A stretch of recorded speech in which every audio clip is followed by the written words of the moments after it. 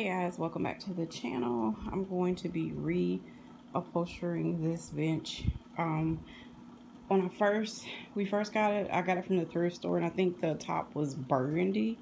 And I ripped that off and covered it with this because I didn't know what I was really doing, but it's not like an expensive piece of fabric, of course, and it's gotten some stains.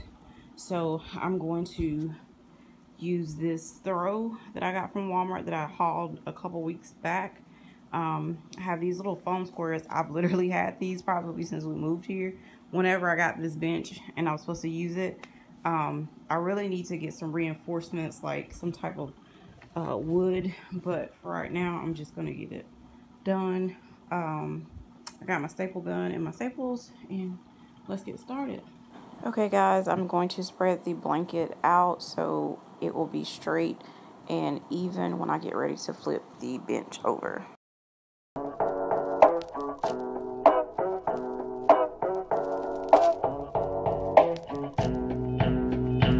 So now I'm removing all of the old fabric off, and I'm having to cut it off. I did not remove the old staples because literally guys, I had no strength. My arms were really hurting, and I'm like, what was I thinking?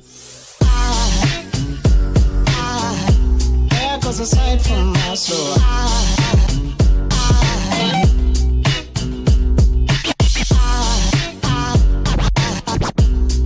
So before I start making any major cuts, I'm just gonna try to like pull it tight and then staple as I go, and then you'll see me eventually cutting the fabric away and stuff like that. Now there goes a sight from my soul. There goes a sight from my soul. I'm finally utilizing the time-lapse feature on my phone, and I love it.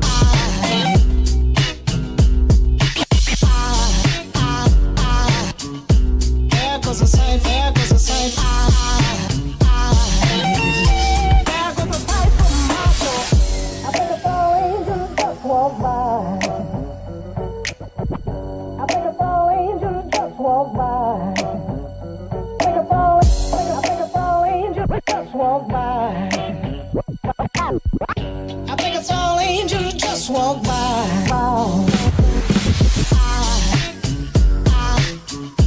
There goes a sight from my soul. I'm out of breath. I'm tired. I'm hurting.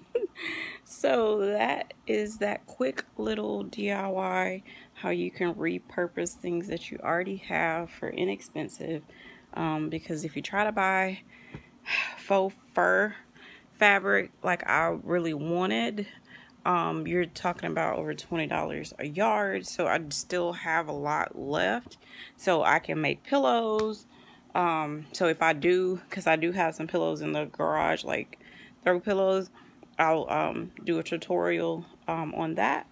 But it was simple. I love thrifting. I have not been in like forever. I want to say maybe 4 months. I was going almost every weekend when we first moved into the house, just to see like what could I get to repurpose that we're not spending a whole bunch of money, because we do not believe in going broke or like financing things like furniture type stuff. If you have to, that's fine, that's on you. But a lot of times after you finance stuff like that, unless you got a 0% interest and you're paying it off in that allotted time, you're paying for the furniture or whatever twice. But I think when I'm looking for a headboard. I don't know if I want to go with gray or like beige to keep it neutral, if we switch up the colors and stuff in the room. So I probably will go with beige.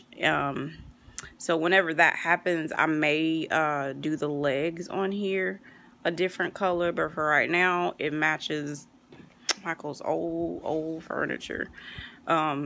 One day I'll be able to get this out of here and put in the closet, but for right now we're stuck with it.